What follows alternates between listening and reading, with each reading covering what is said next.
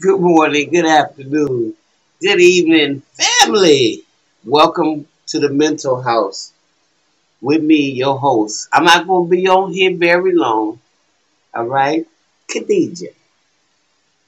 Um, but I wanted to share something with my younger viewers, some of them that come through, because I was checking out my analytics and, we'll see um, some of the people that need a older person. I realize that a lot of our young people, especially in a certain age group, just don't have a lot of a good relationship with their parents. A lot of children that I run into, especially teens, have grew up in foster care, have grew up in foster homes. Some of them never lived. In fact,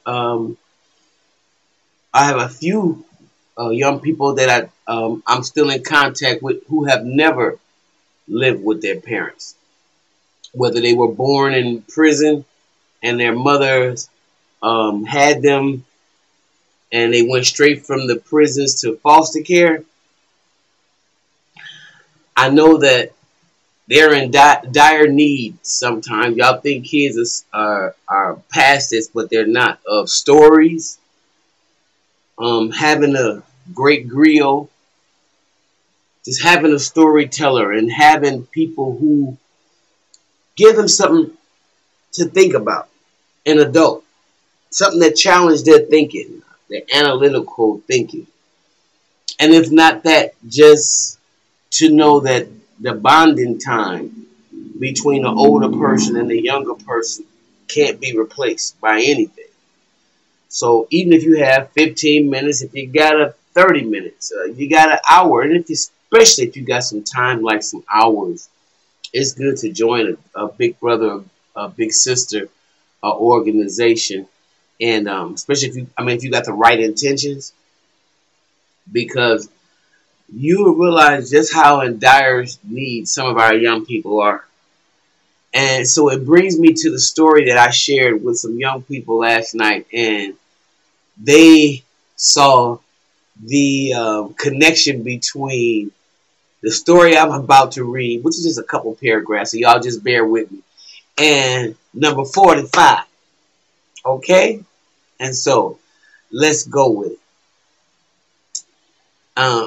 Have you ever done something simply due to pride or out of fear of what others might think of you? Um, this is a tale of an entire kingdom that ignores the obvious for fear of judgment and only to be called out. Okay? In this story, the emperor loves fine clothing. Two men, swindlers, arrive in this city claiming to be the best weavers imaginable. They claim that the clothing that they make is the finest and with the beautiful, most intricate patterns. The swindlers say that this clothing is also magical and would appear invisible to anyone who was stupid or incompetent. Now, the emperor was so excited about this amazing product, he pays the men a huge sum of money to make these magnificent clothes. The swindlers then pretended to weave and sew the clothing with the empty looms and needles without thread. The emperor sends men to check on the swindler's work. Each of them realizes he sees nothing, but he doesn't want to admit it for the fear that he will be accused of being stupid and incompetent. Okay? So he let him get away with this craziness. So each man lies to the emperor saying how the clothing was magnificent. I didn't even get that far before one of my kids said, that sounds like the president anyway. The clothing is brought to the emperor on the day of the great procession. The emperor sees nothing, but he too did not want to admit being stupid or incompetent. So he agrees that the clothing is exquisite. After being dressed in these invisible freaking garments, the emperor marches to the procession in front of his whole entire kingdom. Everyone in the kingdom sees the emperor without his clothes. But for fear of being accused of being stupid or incompetent, they all sing the false praises of the emperor and his fine clothes. Finally,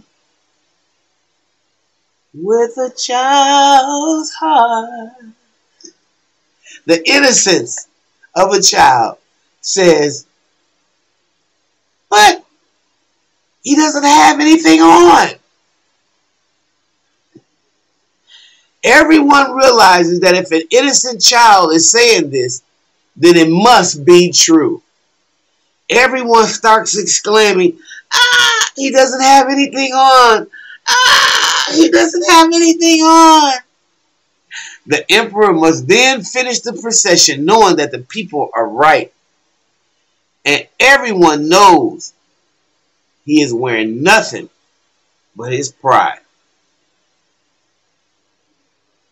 The moral or message of this tale is that we must not let our pride or our fear keep us from speaking up.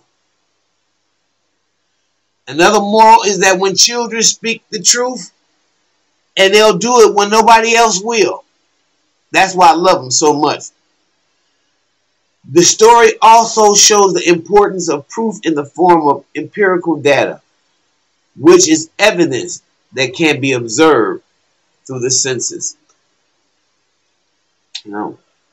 So I'd like for you to share that with your young people today, and see if they can make the connection between the time we living in, like my kids did, and number 45. What y'all think about that? I thought it was pretty interesting. All right. Anyway, if you like what you hear, like, subscribe, share, and I will see you in the next video. Bye-bye.